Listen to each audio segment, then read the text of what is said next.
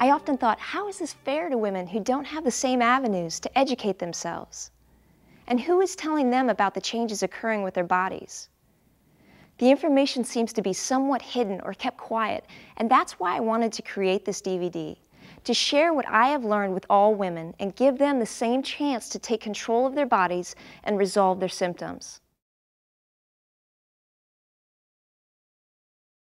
Knowing your anatomy and visualizing the action of your muscles has been shown to significantly improve muscle performance.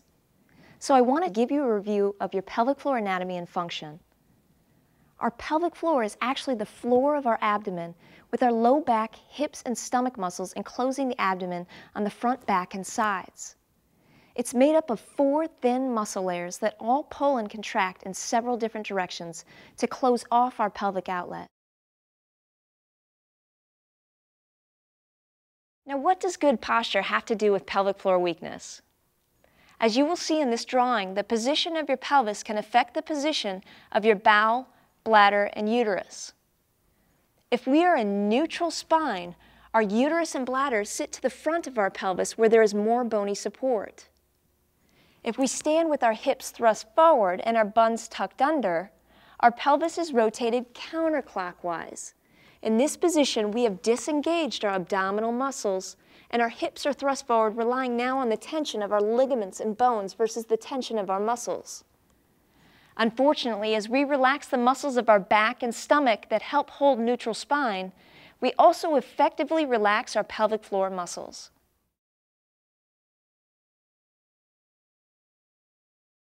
Our next exercise recruits our transversus abdominis to stabilize our low back as we lift our leg, working the muscles on top of our thigh and our inner thigh.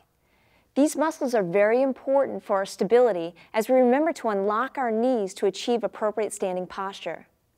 To begin, position yourself on your back with your knees bent. Draw your belly button in towards your spine, and now straighten your right leg, pointing your toe and rotating your foot out.